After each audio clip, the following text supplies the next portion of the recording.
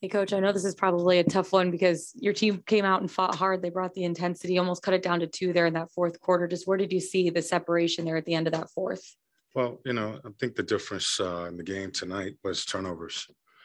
You can't have 19 turnovers in a playoff game and expect to win games. So they scored 21 points off of our turnovers.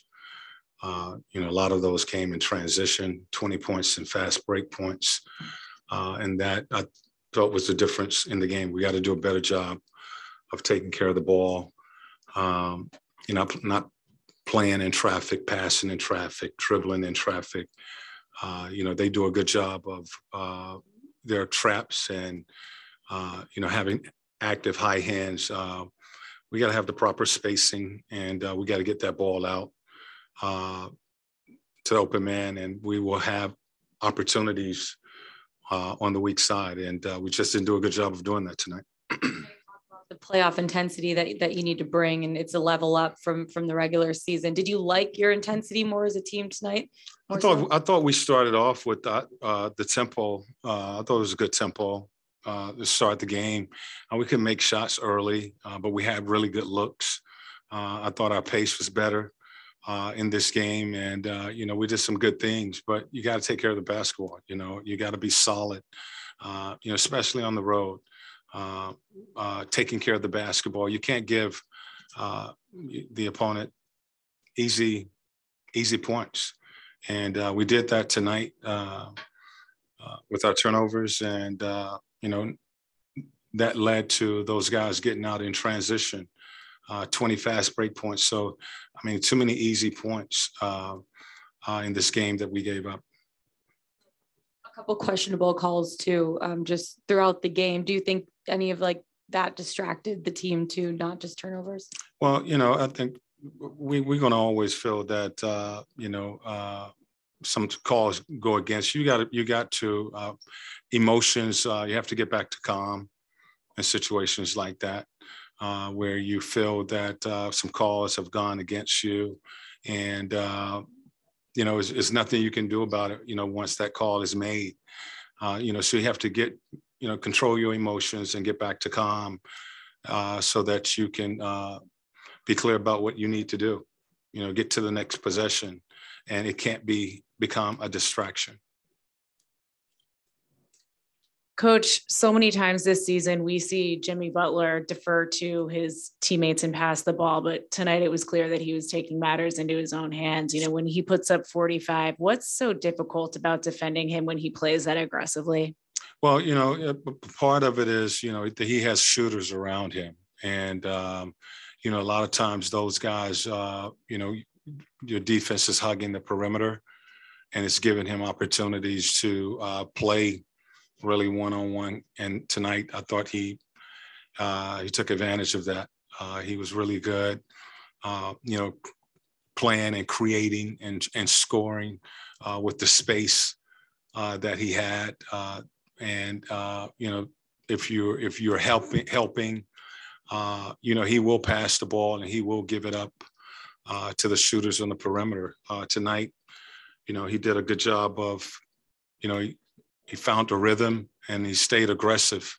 And, we really just didn't have an answer for guarding him tonight.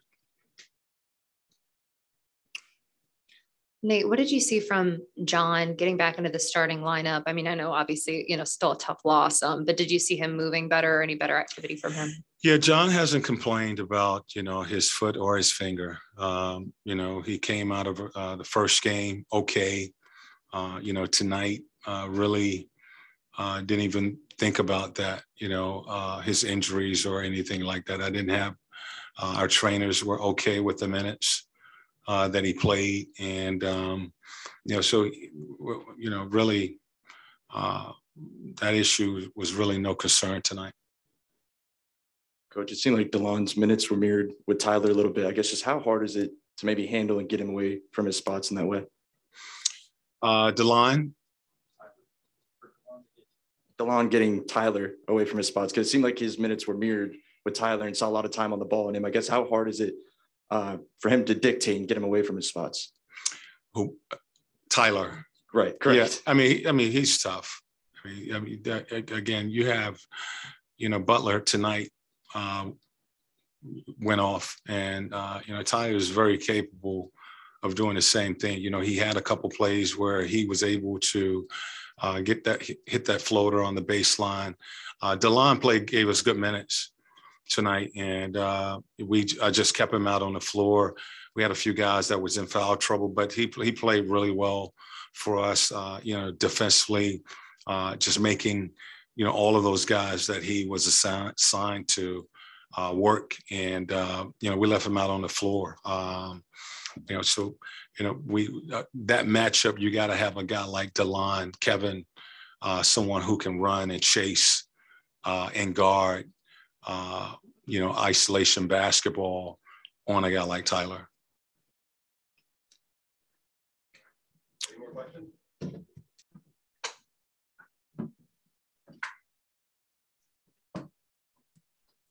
Hey, Trae, I know this is probably a tough one to swallow with, the intensity you guys came out with. What were they doing to force so many turnovers there throughout the game? They're doing pretty much a lot of the same things, being aggressive and being in their gaps, and really just forcing us to make threes. They're pretty much all 5 in the paint or right outside of it. So really not letting us get into the basket, into the paint. So a lot of it is getting too far in the paint and trying to throw it out, and hands are there, and just got to make it we all got to get to our spots a little bit better, and then just be ready to knock it down. In that fourth quarter, you guys almost cut it down to 2. Where did you see them pull away then after that? A couple make shots can get the lead back up. A couple miscues from us hurt us down the stretch, but we were able to get back into the game, so that was a good sign. But we got to be able to finish a little bit better than what we did. Trae, on a night where you guys are playing a lot more aggressively, you're getting inside out more like you wanted to over game 1. How frustrating is it to feel like you let one slide because of things like turnovers? It's tough. Obviously, we feel like we let one slide. You can't let it linger too far. We got another game in a couple of days. So, obviously we feel like we let one slip away, but if the refs going to let them be as physical as they are and not call fouls, it's going to be hard to really do anything anyway. So it's got to be a little bit better with knowing where we got to be and just be ready to take care of home. Defensively, Jimmy Butler, when he plays like he does, that's a total team effort to try to slow him down. But what did you see from him tonight that you guys couldn't quite stop there late? He had some tough shots. He had a 3 kind of fading to our bench. That's a tough shot. That's stuff. A lot of shots there's shots that you can't guard. On both teams. So he had a couple of shots tonight that we gotta be able to live with. And Trae, heading back home though, you guys, especially late in the season, one of the very best home records. What is it about your team that makes you guys so difficult to beat at home? Yeah, Atlanta's been bringing the energy this past month and 2 going into the playoffs and to the postseason, and we haven't played there in a long time. So at least it feels like it, and we're ready to get back home and get back to work. And game 3 is gonna be loud. It's gonna be fun, and we just gotta go home and take care of home. That's all we gotta do. Hey, Trae, I know this one slipped away from y'all in the fourth, but with the way Bogey was shooting and what you guys were getting from him, just how good was it to see his fight and the way he was kind of starting to take over in that second half? Yeah, it was great to see. Great for him to get into a rhythm, especially going back home to finish out the game the way he did. He was playing like that the whole game. So the way he was into a rhythm tonight, it was great to see. And we got to all kind of follow up on him and catch up on his speed and get into a rhythm, especially at home.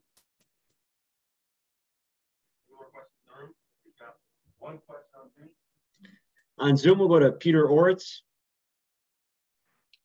Hi, Trae. Peter, Tees on Fire Media. Coming home to Atlanta, what adjustments do you guys still need to do for the next game? Obviously, you got to watch the film and then see where we can get better. I got to do a better job, obviously, of taking care of the ball and being stronger with the ball. And I will when we get home. And just got to get back and watch the tape and for our team. Just be ready for game 3. It's going to be loud in State Farm, and you got to be ready to bring it.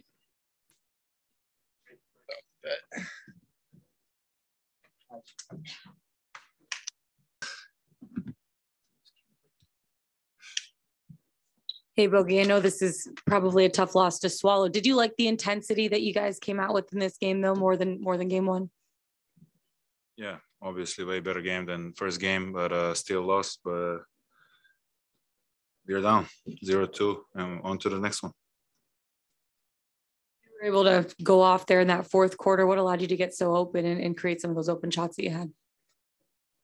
I felt maybe I wasn't aggressive enough at the beginning. I got in a foul trouble quick, and I felt I had to do something. So I just play freely, honestly, and but it doesn't matter now. Still 0-2. First game was a terrible game. Now great game. Doesn't matter. 0-2. So new start.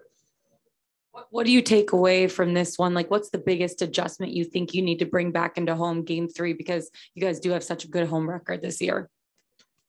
They're a really experienced team, and they really show how the way every team should play at home.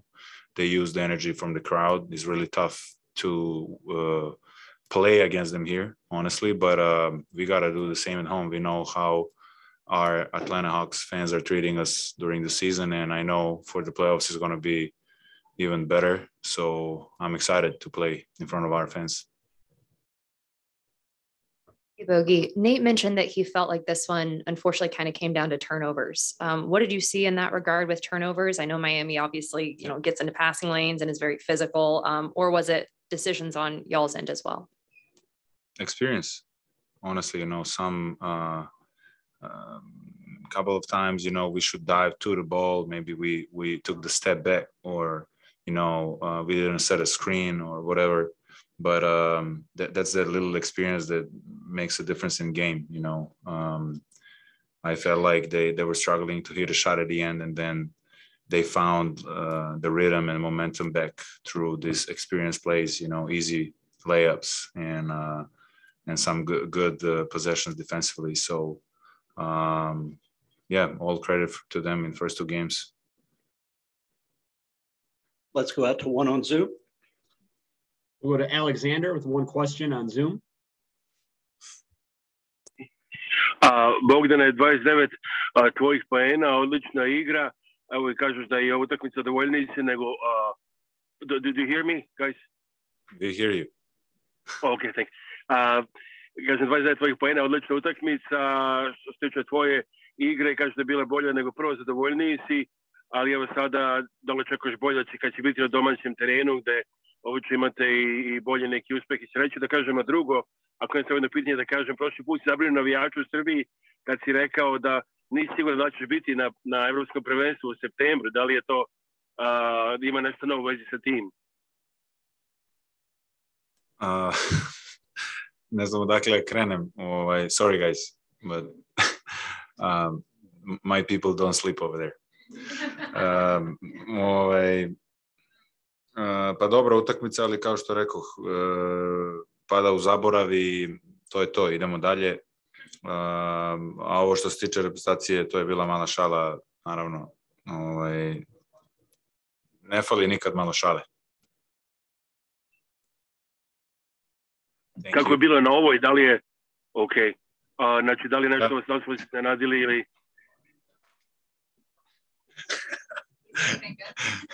Thank you.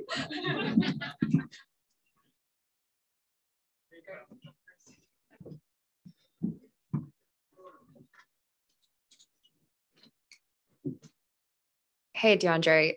Nate mentioned that he felt this game kind of ended up coming down to turnovers. Do you feel similarly, and how important is or what did you kind of see the reason behind a lot of those turnovers tonight, obviously with Miami having a tough defense? I mean, yeah, I think the game definitely came down to turnovers. I feel like we, did a solid job of, trying to handle that pressure. I feel like times we're rushing a little bit or maybe a little too aggressive at times, but that's going to happen. But yeah, we're not going to win with that many turnovers. How difficult is it for you guys to contain a guy like Jimmy Butler when he's kind of in the zone like he was tonight?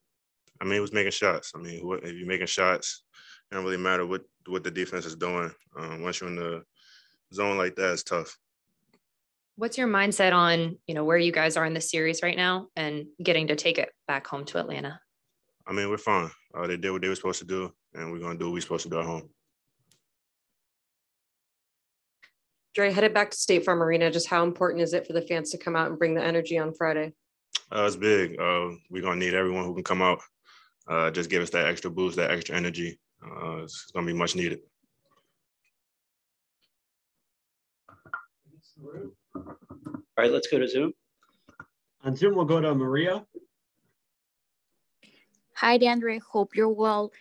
Despite the loss, the team looked better tonight. So what was different compared to the previous game? And also, what do you think will help you and your teammates get that first win back in Atlanta? I think today we just came out with a lot of energy. We were competing. Just things didn't go our way at the end. And in Atlanta, I feel like we could do the same thing, just cut down the turnovers and we'll be in better shape. Last night.